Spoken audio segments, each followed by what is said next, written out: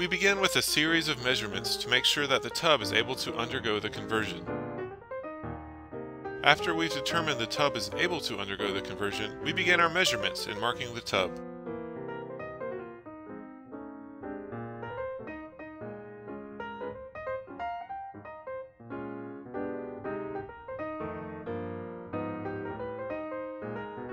We use templates to mark the tub for cutting.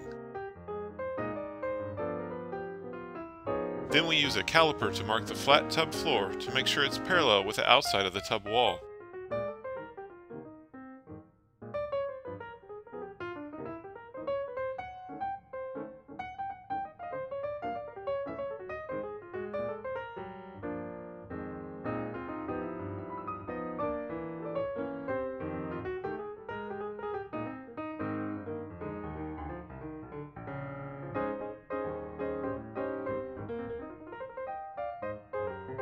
The section is cut out and removed from the tub.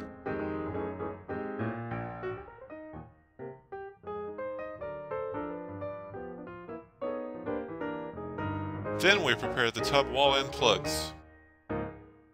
We trace each tub contour onto a 2-inch thick block and cut the contour out, creating end plugs.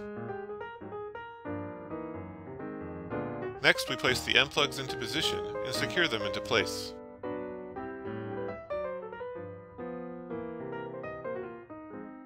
Now we begin measuring our end caps. We use a special marking tool to mark the end caps half an inch proud of the tub wall.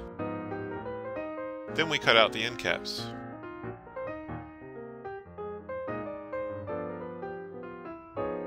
We use a router with a 3/8 roundover bit to finish the end caps with a smooth, rounded finish. Then we secure them into our end plugs.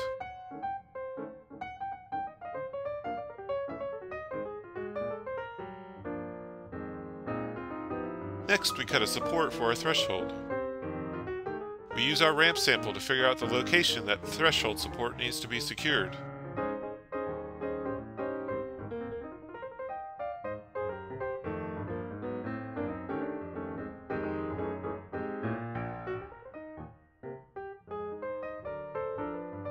Once that is determined, we screw the support into place.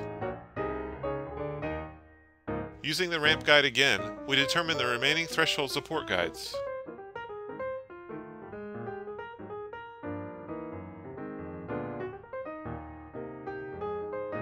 Finally, we caulk and set the non-skid threshold. We secure it to our support beam and plug the screw holes.